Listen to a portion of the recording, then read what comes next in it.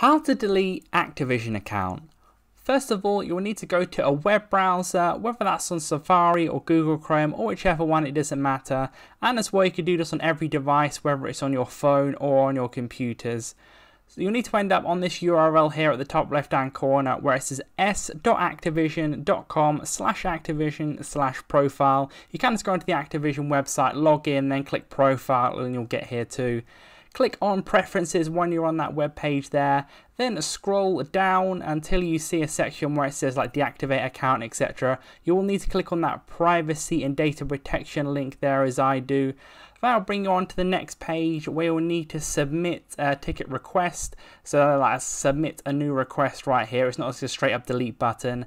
There is a bunch of information here, but all you have to do is click that tick box there and then click on whichever country you're from. So for me it's United Kingdom. Then click on the proceed to privacy and data protection portal.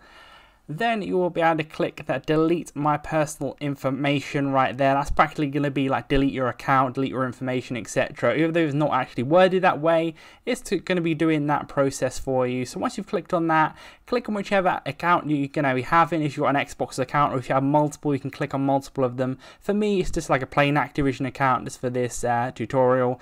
So I'll go ahead and click on that. And then we need to put in your email and password. Obviously, I'm not going to show that on screen, but I've done that. Then I'm going to go ahead and tick that box there. There's two boxes, the I'm not a robot one and the other tick box there. Then click delete my personal information.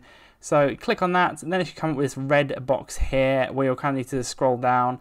You can read all that if you want to. You can tick that box there and then click again that delete my personal information, and that's the last step.